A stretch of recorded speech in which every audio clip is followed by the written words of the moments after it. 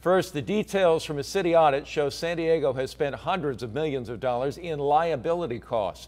ABC 10 News reporter Marie Cornell has more on the recommendations that have been made to cut back on these issues.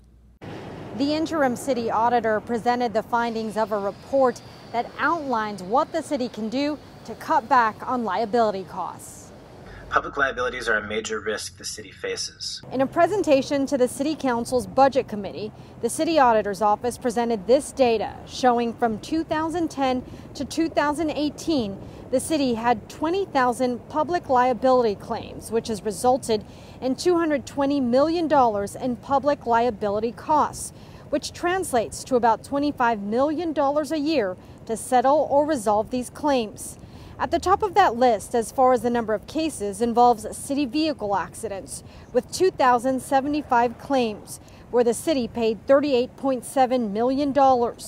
Also included in this list, trips and falls, with 931 claims, and the city paid $14.7 million towards those liability costs.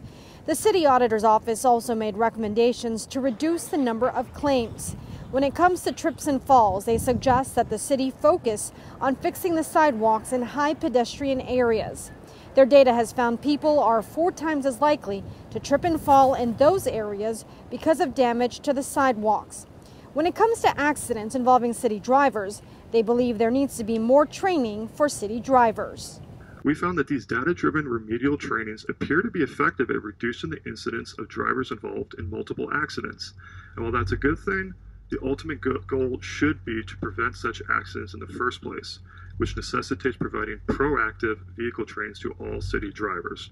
The report will now be forwarded over to the City Council so they can review it and the recommendations included. From the Embarcadero, Marie Cornell, ABC 10 News.